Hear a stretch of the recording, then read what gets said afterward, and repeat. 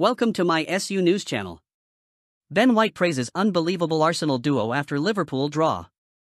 Arsenal defender Ben White has hailed the influence centre-backs William Saliba and Gabriel are having on the Gunners' season. The form of the pair has helped Arsenal to the top of the table with the joint best defensive record, and although they did not manage to keep out Liverpool, with whom they share the record, the security they offered gave the visitors the confidence to take a positive approach in Saturday's 1-1 draw at Anfield. A week ago, a struggling Manchester United side left Liverpool with a point after a dire defensive display in which the home side had 34 attempts on goal. By contrast, Arsenal restricted Liverpool to 13, the same as they had themselves. They are unbelievable together. They are so strong and powerful.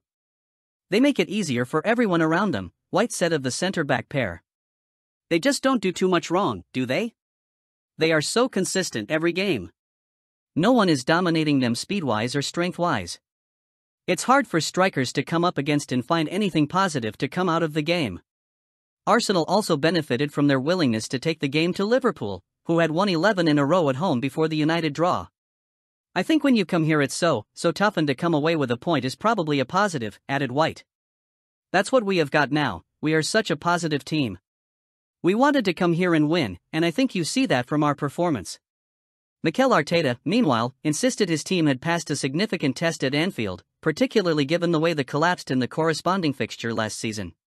The Arsenal manager said, "There were a few players missing last year. Big ones for us, who are really important. Especially, when you have to play this type of game that they propose, and you cannot get away from that type of game because they are really good at doing that.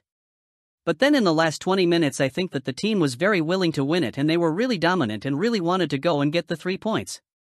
We have the experience of being where we are today, and we should be really happy because that shows a lot of consistency for this new group in the best league in the world to be there 2 years in a row, but that's it.